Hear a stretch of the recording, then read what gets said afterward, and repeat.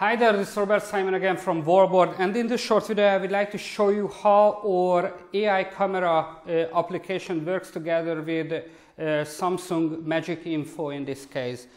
Here is a Samsung SSSP5 device, but it has the same RS-232 port as the SSSP6 or other versions, and the magic with the MagicInfo is that we have to send very short messages to the screens to be able to react. Therefore, we are using a Giada media player for processing the web camera images. That is doing the face gender detection, and the results are sent over the RS-232 communication cable. This is a null modem cable which goes to the standard cable of the Samsung. So basically this is just an extender that goes to the screen, and when it sees a face, here you can see on this secondary monitor, when it sees a face, that it sends that someone is here in front of the camera. But when I hide my face, like this one, then it sends that nobody is here. Here you can also see that it is showing a blue rectangle around my face, which means that there is a male in front of the camera. It calculates my age to 32, 33, but I'm sorry, 42, 43, but I am 47. We're just going to be 47. And if I turn my wife's picture instead of my head, you can see that she's calculated to be 34, 35, and the circle around her face is red, which means she's a female. Let's take a look at here my screen. You can see that this Giada device is connected to my computer just to be able to show everything here on my computer too. So you can see its picture or its screen on my computer. Here on the top you can see that the camera resolution is full HD, and it is doing 30 frame per sec calculation speed. Here on the bottom you can always see that what is the actual male and gender average. And if I just switch over to the Sensor Designer application, here you can see that what kind of settings you can set per AI camera device, and these settings will be sent over to this connected Samsung MagicInfo application. So here you can see the camera resolution, or you can set the camera resolution, the FPS.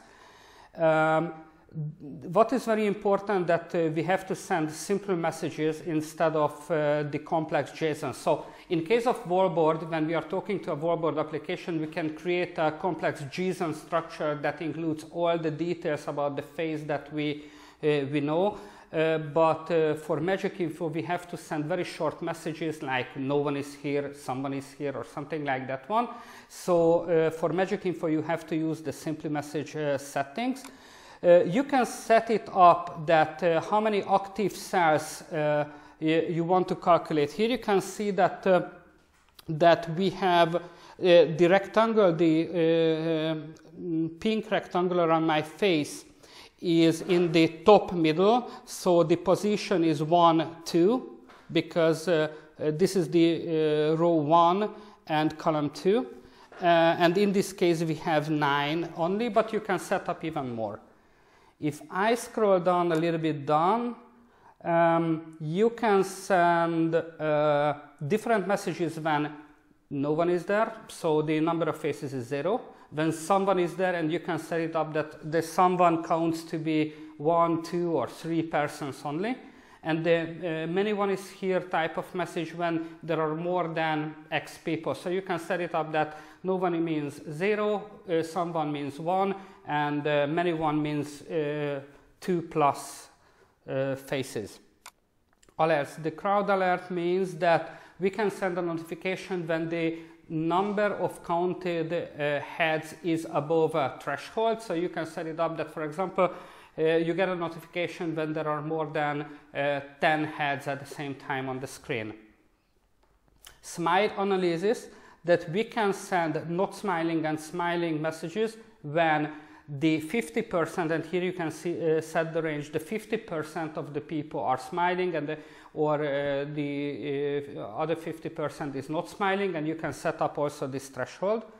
And the face analysis that are here, you can send a message when there are more males than females, or when there are more females than males, and when the genders are equal, so there are 2 males and 2 females at the same time.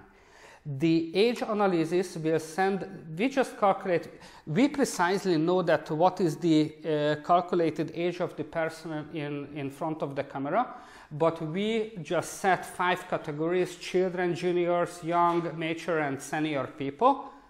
And it is, we will send just one message when the most faces in front of the camera are young, then we're going to send that message. If they are mature, then we're going to send that one.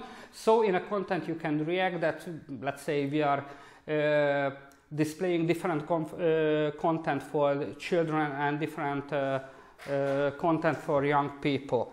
The face analysis below is, you can see that we can send a message when a new face appears and a new an actual face disappears, if someone is looking at the screen, if no one is looking at the screen, etc. And we can also send a message when the number of faces is changing. So let's say that there are 4 people in front of the camera, and when it goes down to 3 or goes above 4, then we send a notification. So once again, we will need to be able to work together with Samsung MagicInfo and SSSP devices.